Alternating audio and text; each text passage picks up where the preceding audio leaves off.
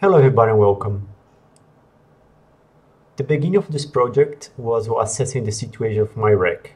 As you can see, on the top the air intakes were blocked by the server that was there, and the fans on the back were just barely hanging with some tape and not doing much. Also, the acoustic foam to reduce the sound levels were just also hanging inside and not really doing much.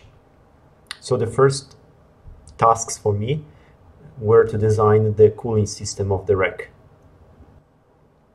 I opted for a pair of Noctua fans that, well, I didn't have, and the third fan, I already had them in my storage and it uses a different power supply. So one of them was connected to the computers and another one is connected to the UPS, so in case the computers turn off, I still get one fan running from the UPS via USB adapter.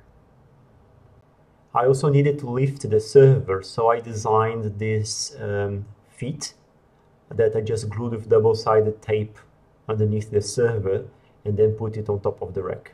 Very simple, does the job.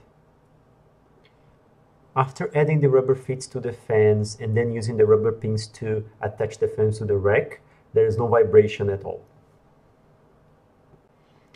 And I found a 12 by 12 centimeter vacuum cleaner intake filter that I'm using to keep filter out of the rack. I just had to cut the edges to fit them properly, and it's good because since I have low speed fans, I don't want it to be saturated with dust, and also the fins of the heatsink of the servers are very thin, so I don't want any dust anywhere. I also very poorly designed a fan holder for the Noctua fans. As you can see here, one of them is different, taking power from 5-volt USB, and the others are connected to a power supply directly. With double-sided tape, they stick to the rack quite nicely. And here you can see that after installing, everything looks okay. And I use in the final setup a paper card dividing the front and the back of the rack, so the cold air doesn't mix with the hot air. And of course, after putting everything together, I did some nice cable management, but there was no space to photograph them, so you don't see them in this video.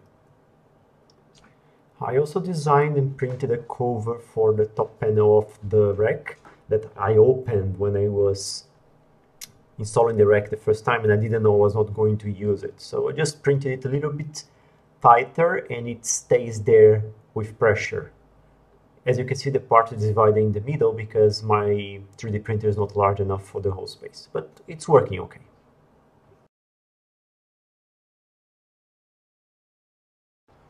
These are the hard drive brackets that I removed from all servers. They block a lot of the airflow, and I think this is one of the reasons why they'll put such noisy and powerful fans in the servers.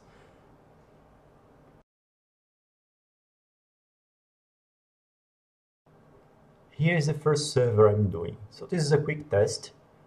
I set up the Y splitters that come with the Noctua fans to see if one of the fan headers could drive two fans. And well, the factory fans are so strong that for sure they could drive two, but it's good to be sure. Yeah? So here I am driving 5 fans out of the 4 headers, actually 3 headers that are in the motherboard. The power supply was not hard to do, just a bit annoying because of the clearances, but as you can see, everything fits inside very well, including the jacket that comes around the Noctua fan cable. I reused the jackets whenever possible just to protect the tiny, very thin fan wires.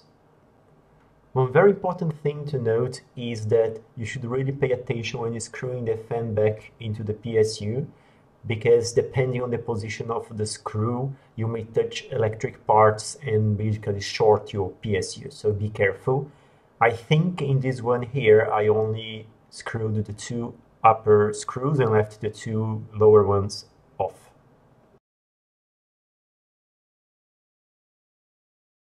I installed a Y splitter cable from Noctua in the first fan header of the CPU. The right leg goes back to the chassis where it's gonna be driving the intake fan, and the left leg I'm driving around the CPU heatsink, and it's well protected by the jacket, and I'm gonna solder it through the back of the chassis, through the holes there, to drive an exhaust fan. The clearance at the front are very tight, so I had to be careful to cut the wires as short as I could, while leaving some space in case I made a mistake. So basically, my goal was to have a very short wire, but be able to redo it once if required. I also tried to have the jacket through the fan hole, as you can see on the bottom of the image. And with this arrangement, I can easily reinstall the plastic cover that comes with the server. You can see that I can easily close the plastic box, and the wire is routed next to the server without touching any electronic components. Then I designed some sort of holder for the exhaust fan to give enough clearance to seal the here part, so it really sucks air only from inside the chassis, but also allowing space to install the top cover. And I designed a duct to make sure that the fan sucks air only from the CPU and not colder air that is around the server chassis. Yeah, I want to direct the airflow so the two intake fans push air through the CPU and this exhaust fan sucks it out. Because I know that if I would have only the Noctua fans and put the chassis in the rack, I could probably have some heat pockets, which I actually ended up having with this duct design, and I had to redesign it to avoid this heat pocket in one of the sides. Then my next step was to see if I could use the jackets from all the cables that I cut to wire through the chassis the fan. So you see the wire goes behind. I turn it around in a way that it sits around the ports, and then you just run the thin wires through the hole in the chassis and protect it with the jacket. After soldering the wires, this is how it looks from behind. It sits very nicely around the SD card cover and underneath the serial port once the fan is installed. The fan support was designed to fit when the server is covered, so it's kind of hanging here, but I needed to test it, so I installed the air duct. I 3D printed together with the fan, and I did a quick test. Now the first server is done, and you see I don't need any more the hard drive supports because I'm using just thin SSDs. This allows free airflow through the Noctuas, and on the top there you can see the exhaust duct and the exhaust fan already installed. After closing the chassis, you can see that the fan support holds perfectly fine. I didn't want to have a hole in front of the chassis, but the CD-ROM drive cover relies on the hard drive rails to stay in place. So I 3D printed this support that allows it to rest on top of it and still giving all the airflow that it needs. This is how it rests in place. I don't use any tape or any other glue. The rubber pins keep it aligned to the fan intake, and when I shut the server, the weight of the drive tray together with the pressure applied by the lid keep it very tight.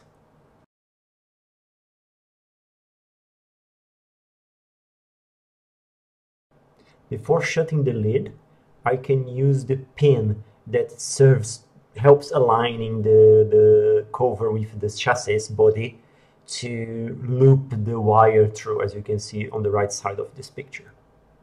And after applying double-sided tape plus some tape to cover the air intakes, the fan is very shut and there is no air leaking around, so it's really sucking all the hot air from the CPU, and I could see it when I tested it.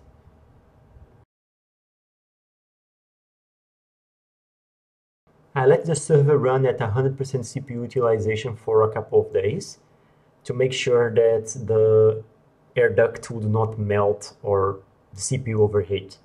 I decided to limit the CPU clock to 2400 megahertz instead of the original 3 or 3.1, but that's fine for my purposes because I have 5 servers.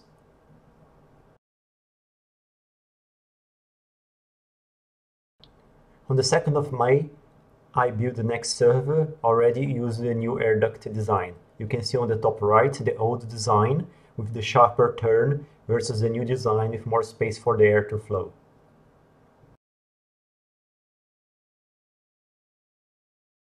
On the next server, I found a way to nicely route the cables, as you can see on the left, in a way that they are either very low on the chassis or touching the top lid, allowing for better airflow. Here's the final iteration of my design. You can see on the left the holder allowing for airflow, but also keeping the cover lid of the CD drive in the correct position.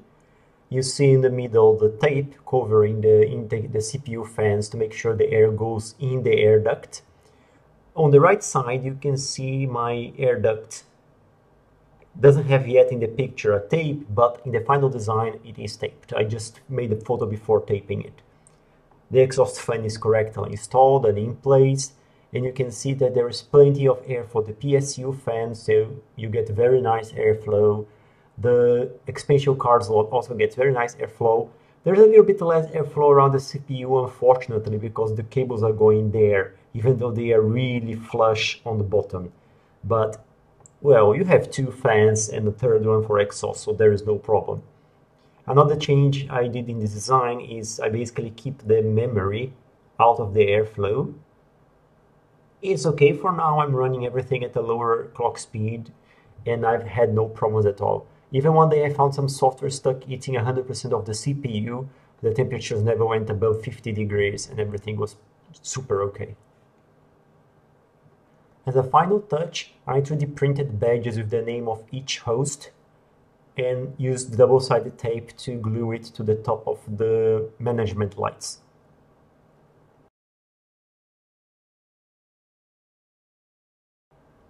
After a day racking everything up, this is how it looks.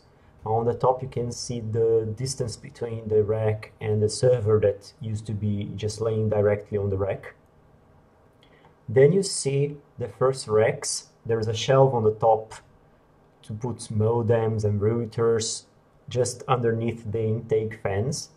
You get 2 servers, a blank space for airflow and support with acoustic foam, and the network cables of the servers that are not connected yet. I just stick them to the server so I know where they belong. Then you see the UPS. I spent all this effort to make everything whisper quiet, and this UPS is super loud and runs the fan even you are running it in offline mode. It's very unfortunate, but now I'm gonna have this UPS for at least 3 years. Next time I'll make it quieter. Then you see the APU for C4 router with FreeBSD, the 2 Cisco SG200 switches that I already had, and the old UPS that I had. It's an offline UPS, but it's quiet and you can install it in the rack. It's good for routers and switches and this kind of thing. Overall, I have to say I'm very happy with the results, and this should be my setup for the next at least 3 years. Only 3 servers are required for operation, so I have 2 spares that I can quickly put online. The OS is installed, so it's all good. Thanks for watching and see you next time.